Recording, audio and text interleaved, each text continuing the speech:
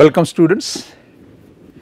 So as I told you in my previous lecture that we have completed the process of learning about preparing the financial statements. So that is over. We have learned about the preparation of the trading and profit and loss account and balance sheet of the different forms of organizations. If you recall, sometimes back I told you that earlier there were the two financial statements which were required for the company form of organizations, especially the public limited companies like Sanjay Industries and Mamta Fashions Limited's case we have discussed. So only two statements were required, that is the income statement,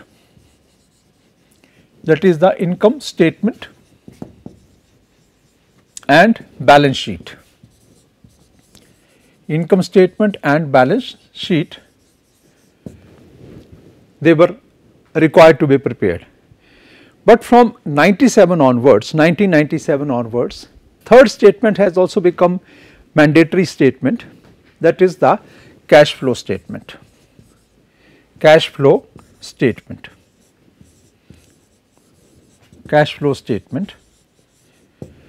So far while preparing or learning about to prepare the financial statements, we have learned how to prepare the income statement, that is trading and profit and loss account. We have learned about how to prepare the balance sheet, but we have not learned so far how to prepare the cash flow statement.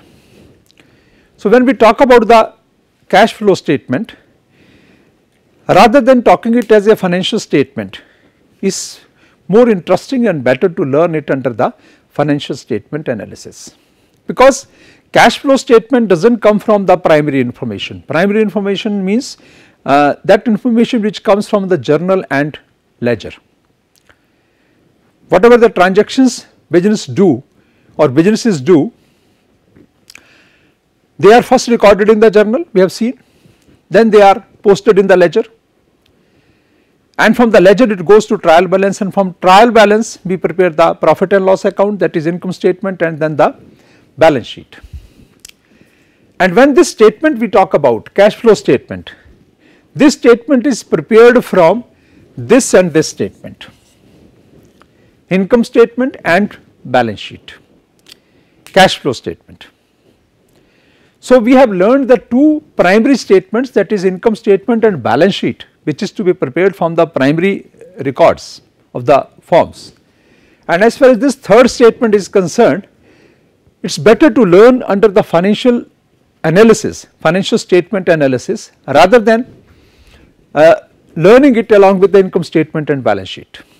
So now I have started discussing the financial statement analysis part, where we will be discussing and talking about the different techniques of the financial analysis, and then we will talk here about the cash flow statement also. So the first technique which I am going to talk to you is in this lecture, as well as we will be continuing for the future part also, that is the ratio analysis.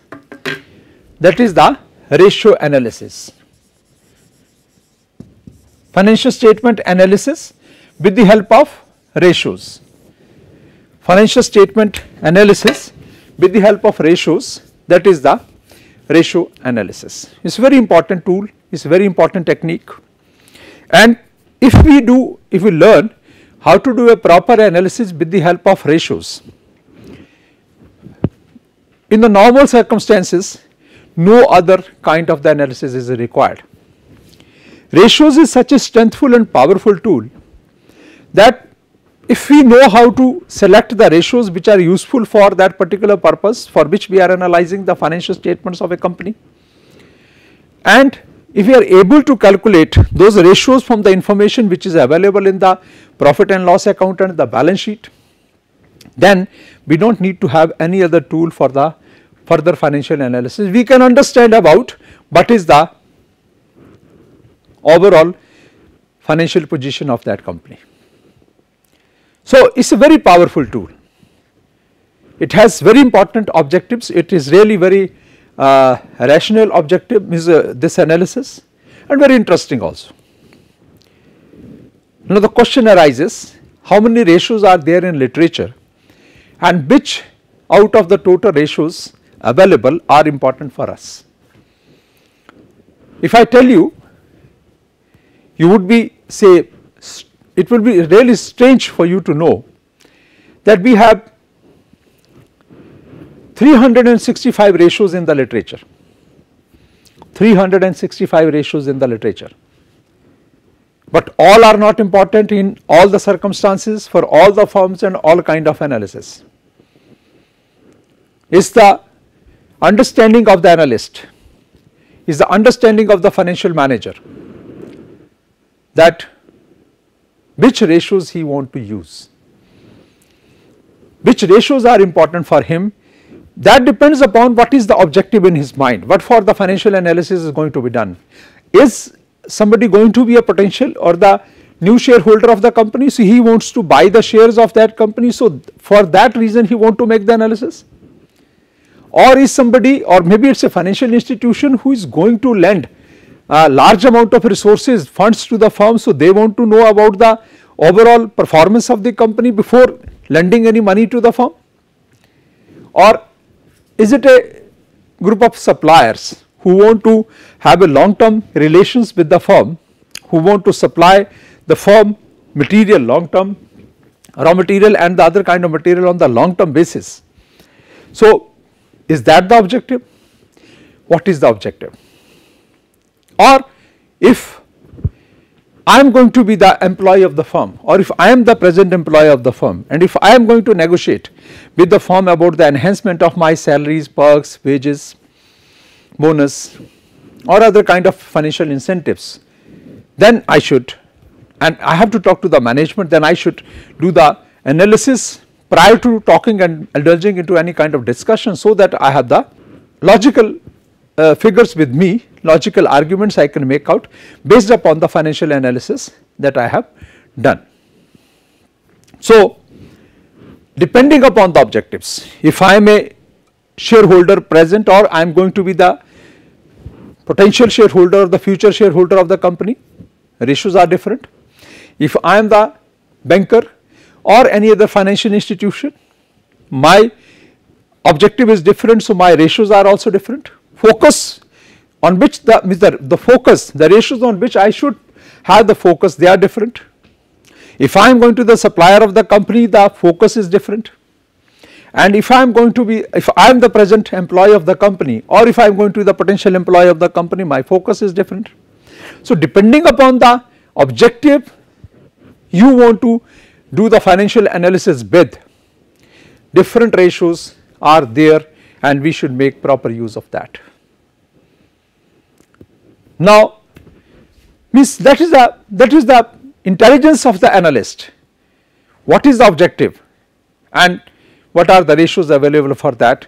He should be able to identify those ratios. Now, when we talk about the ratio analysis, why do we do the ratio analysis? Here is a question mark. Why do we do the ratio analysis? This is the question mark here. Why? And I have given the 4 reasons. Number 1, to draw meaningful inferences. 2, to have a valuable insight into the firm's performance. 3, to have inter-firm comparisons.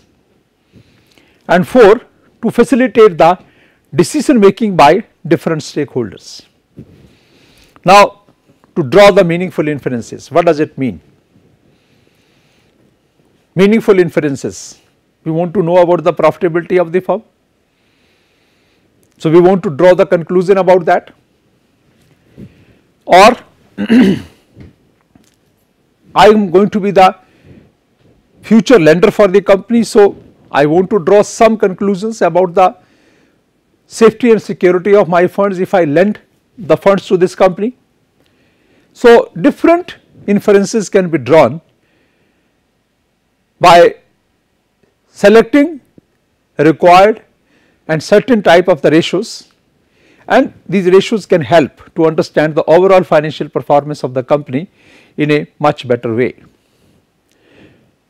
Then, to have valuable insights into the firm's performance. Valuable insight about the firm's performance, which a layman cannot understand. but a financial analyst can understand. Layman cannot understand. If he looks at the balance sheet, he won't be able to understand what this is all about. Till this point, you go through this course and you have learned something. I think you also won't be able to understand if you look at the balance sheet that what is this balance sheet all containing about. Then third objective is to have inter-firm comparisons. One firm is doing better as compared to the other or the vice versa. How you are going to conclude? Inter-firm comparisons, how are you going to conclude? Performance of the firm, ranking of the firm. For example, there are 10 firms in the industry. Now in the 10 firms you have to rank on the basis of the financial performance, that this is number 1, firm number 1, 2, 3, 4, 5, 6, 7, or maybe 2 firms are the same level, 3 are same level, 4 are same level. How you are going to say about that? And if one is doing better, others is not doing. So if other want to also start doing better, they have to look at the first one and they have to analyze the performance of the first one, what are they doing, so that if we do the same thing, we will also be reaching up to their level, or sometimes we can cross their position or their level also. So inter-firm comparisons are also possible with the help of ratio analysis. And then the fourth point is to facilitate the decision making by the different stakeholders. Should I, if I am going to be a supplier, or if I am the present supplier, should I continue supplying to this firm? I am the employee, should I continue working with this firm? I am the financial institution, I have already lent the funds to this firm and the firm is asking for additional funds. Should I lend them some more funds? And if I am the existing shareholder, should I continue as the shareholder of this company, or I should sell off the shares of this company in the market and then become the former shareholder, because this company's performance is going to go down in the years to come and my share price will also go down. So I have to be very, very careful. So these are the 4 important reasons that why the financial statement analysis is important. Now what facilitates the financial statement analysis?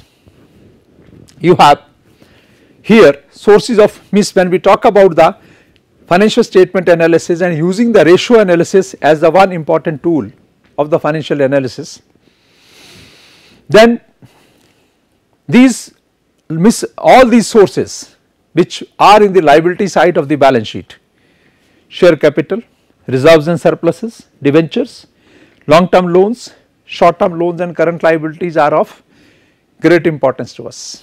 We should be careful about that, means we should be knowing about it. And if we have the complete knowledge of these different sources of the firm, then yes, it is going to be very useful information for our financial statement analysis through ratios. Similarly, when we talk about the uses of funds, we have application side, we have 2 kind of assets, fixed assets and current assets. So how much funds are invested into the fixed assets, how much funds are invested in the current assets, how the company is managing the total sources given in the liability side, and what is the state of affairs of the asset side. This is again a very important meaningful information for us. And when we talk about that, yes, now we are sure, we are convinced that ratio analysis is a very important tool. If we have the right kind of information available in the balance sheet, in the profit and loss account, we can calculate different type of the ratios and they can help us to draw very meaningful and valuable conclusions, and we do not need to think about any other financial analysis. This is the strength of the ratio analysis. Once it is clear to all of us that yes, the ratio analysis is a very useful tool, I would like to be an expert in the ratio analysis, then yes, we will have to proceed further and we will have to know about that what are the different ratios which are generally calculated. All 365 ratios are not of use to one single stakeholder or one single purpose. Different purposes, different ratios, different stakeholders, different ratios. But largely for a general analysis of the overall operating and financial performance of a company or any business organization, these are some ratios. If you say these are the 7 categories of the ratios which can be calculated. These are the 7 broad categories, these are the 7 broad heads, and different ratios are tied together, clubbed together. Similar categories of ratios are clubbed together and they are given one single name. And we can calculate these 7 categories of the ratios. One category involves more than say 2, 3, 4 ratios, and then when we have the total ratios information under these 7 categories with regard to a company, we can understand what is the overall position of the company, how the company is doing, how the company is performing. Now, first set of the ratios is ROI ratios. They are return on investment ratios, or we call them ROI ratios. By calculating these ratios in different way, different style, different manner, we come to know about the profitability position of the firm or return on investment position of the firm. It is a broader term, it is not profitability. Profitability is a very narrow term. Return on investment as a whole is the bigger term, ROI is a bigger term, is a broader term, and by calculating different ratios under the ROI, we can get to know that whatever the total investment is made in the company from different sources, borrowed and owned sources, share capital and the loans, what is the return on those sources?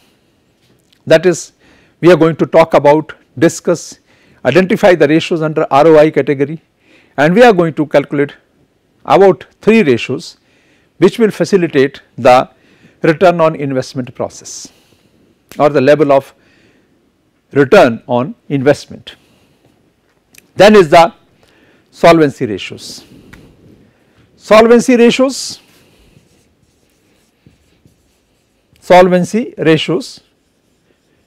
under solvency ratios we calculate different set of ratios, which solvency means strength of the firm. How strengthful the firm is, how means financially how powerful the firm is. On the one side we have liabilities, means sources, other side we have the assets. So what is the level of assets the firm has and what is the value of those assets? So it means solvency, if you understand, financial strength of the company, overall how powerful the company is, how strengthful the company is. It may be possible that ROI of the firm is low currently, but the solvency is very, very high. So today they are not doing very well, but tomorrow in the time to come they will improve the performance. So some idea we can draw, some conclusion, some clues we can draw from the solvency ratios. Then we have liquidity ratios. Liquidity ratios means talking about the liquidity position of the firm. Liquidity means availability of the liquid funds. Liquid funds means which can be used to make the short term payments. Short term payments. We have prepared the balance sheet, so we have kept top is the share capital on the liability side, top is the share capital, then is the long term loans, and then we come to the lower part, there is the current liabilities and provisions, and on the asset side we take long term assets, then we come to the current assets. So when we talk about the liquidity ratios, we calculate these ratios from the lower part of the balance sheet by taking the information from current assets and current liabilities. So how much current liabilities are there in the firm? If all the liabilities become due to be paid on the same date, how much current assets firm has? So we have different ratios under the liquidity category. Liquidity means you might have huge, so say for example somebody has the huge land or a big house, but he has no cash in the pocket. If he goes to the market, if you want to buy the food stuffs for him, if you want to buy some say clothes for him, if you want to buy some other kind of the necessities for him, he may be a big landlord, but if he does not have that cash available out of that property, means what is the use of those fixed assets with him? What is the use of that huge land? What is the use of that big building? Similar is the case with the companies. So companies having huge fixed assets, but the current assets are not available. If the liquid cash is not available, in that case they cannot make the payment. So, we should have the liquidity, liquid cash available, liquid funds available, and by calculating certain number of ratios, we get to know about the liquidity position of the firm. Then the fourth category are the turnover ratios. Turnover ratios are talking about the operating performance of the firm. How quickly we are converting raw material into finished product and finished product into sales. So, it means turnover is talking about the efficiency of the use of fixed assets, with what efficiency we are using the fixed assets, with what efficiency we are using the resources. So, you can calculate the turnover ratios from the liability side also, you can calculate the turnover ratios from the asset sides. Turnover of the assets, how many times the sales are as compared to the fixed assets the firm has. So, larger the amount of the sales, larger the means say higher is the turnover of the firm. How much sales are there as compared to the total funds invested as being shown by the liability side. Turnover is the efficacy, the efficiency of the firm by converting, means maximum, ensuring the maximum use of the assets and making maximum amount of the sales. Then we talk about the profitability ratios. They are related to ROI ratios, but the profitability is a narrow term. Profitability is a narrow term where we talk about the gross profit or net profit, or some expenses which increase or decrease the profit, some expenses and incomes which increase or decrease the profits. But ROI is in a different sense, it is a broader, in the broader sense we calculate the ROI, but if we want to know the quick profitability of the firm, then we calculate the profitability ratios. Then is the DuPont analysis. DuPont is a company you must have heard about, which is into different fields. They are into agriculture, they are into chemicals, they are into consultancy, they are into so many areas. It is a US firm. So, they have also developed some ratios, certain ratios, and not more ratios, but just means 3-4 ratios they have given, and they are of the view that if somebody is able to calculate these 3-4 ratios efficiently, no need to calculate any other ratios, you can have a very good idea about what the firm is all about, how the firm is going to perform, how the firm is going to behave in future, and what is the future of the firm, what is the potential of the firm. And then lastly we talk about the valuation or the capital market ratios. In the capital market ratios we talk about what is the market value of the firm. There are the two values of the firm, you must have heard about two values of the firm. One is book value, which is shown by the balance sheet, because land we purchased long time back for 20,000, today that land for 20 lakhs, but we keep on showing it at 20,000. Plant and machinery is we have bought for 10 lakhs, today it is of 50 lakhs, but we are showing in the balance sheet for 10 lakhs minus depreciation. So, we prepare the financial statement on the historical basis and following the book value, whereas there is a different value which is called as a market value, capital market value. Say for example, now one company issues the shares, 10 rupees share the company has issued long back, that share today is trading for 2000 rupees in the market. In the company's books of accounts is only for 10 rupees, but the market value of that share is 2000 rupees. So, that is the perceptional value, that is the perceptional value. What is the perception of the people about a one particular company? That is a perceptional value. So, and by making the valuation or by calculating the valuation or the capital market ratios, we know about that what is the capital market position of the firm, and if you compare it with the book value, how much difference exists between the book value and the market value of the firm. Higher the difference, you can say that a firm of 10 rupees has the market value of 2000 rupees. It means they are doing very well, their value in the perception, people's perceptions about that firm is very good, and that firm will never find a problem selling their stocks in the market. Any number of issues of the stocks they come out, people will be all out to buy the stocks. Then next thing we want to learn is interpretation of ratios. One thing is that we calculate those figures, those values we have calculated. We have calculated, for example, one liquidity ratio is say current ratio, and that current assets are 100 and current liabilities are 50. So, the ratio is 2:1. Okay, we have calculated. But what is the meaning of this figure 2:1? We should have some basis for interpreting those figures, and we have some basis for the interpretation of those figures. One basis is we follow the standard rule of thumbs. There are standard rule of thumbs given in the literature that this ratio to be considered as acceptable has to be minimum this much or maximum this much. For example, for the current ratio, we have a standard rule of thumb is that it should not be more than or it should not be less than 1.33:1. This is the standard rule of thumb. So, interpretation is either on the basis of the standard rule of thumb or cross sectional analysis. You calculate the ratios of one company in which you are interested, and then you calculate the ratios of the other two companies who are the leaders in the market. One is a leader in the market, one is a laggard in the market, and then you compare the ratios of the three companies, and then you try to find out how behind this company is from the leader and how ahead this company is of the laggard in the market, and what is the scope of the further growth. So, comparison, or then we have the already calculated ratios about the industry average. Industry ratios are also available.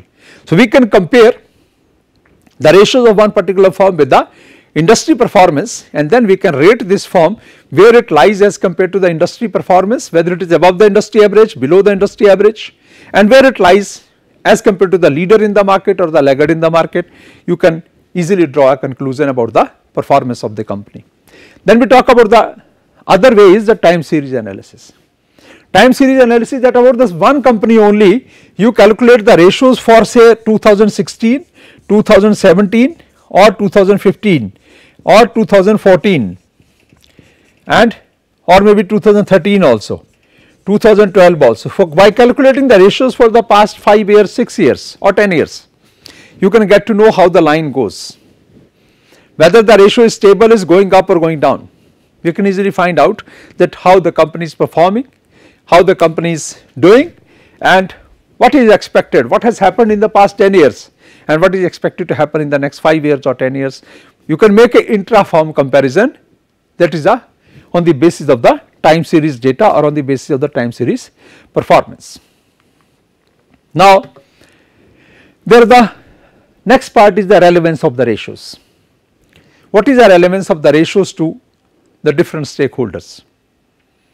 When we talk about the relevance of the ratios to different stakeholders, as I have already told you in the beginning of discussion, that ratios importance is also for the short term creditors who are suppliers. On the basis of ratios they can say whether I should supply to this firm or not. Then long term creditors, financial institutions, I told you already that we should, means their objective is different, so their ratios are also different. For management to know their performance themselves, they can calculate the ratios.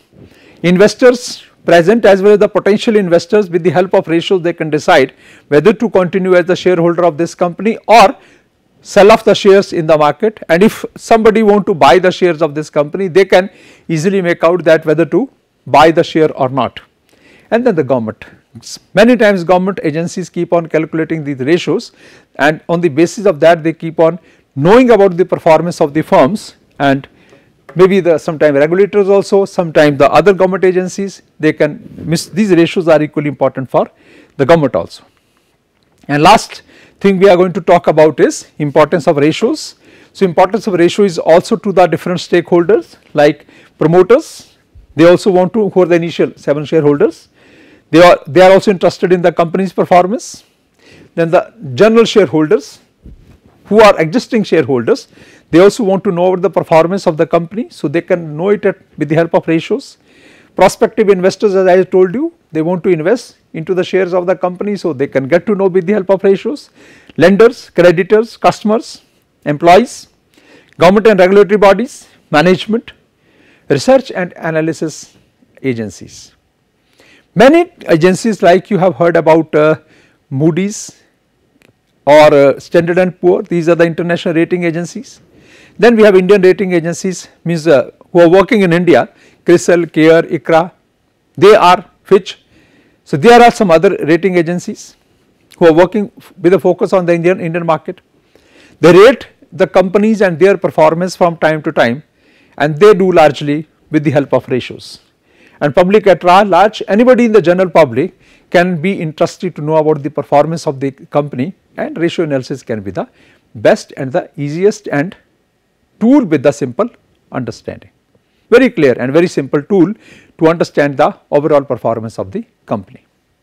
So, this is just the theoretical foundation of the first technique of the financial analysis, that ratio analysis, and from my next lecture onwards we will start learning about first how to calculate these ratios. We will know about the different formulas and different means the meanings of those ratios, and then we will discuss a case where we will calculate the ratios of that particular company. It will be a existing company, and we will calculate those ratios about that company, and we will analyze that performance of the company and draw the meaningful conclusions about the performance of that company.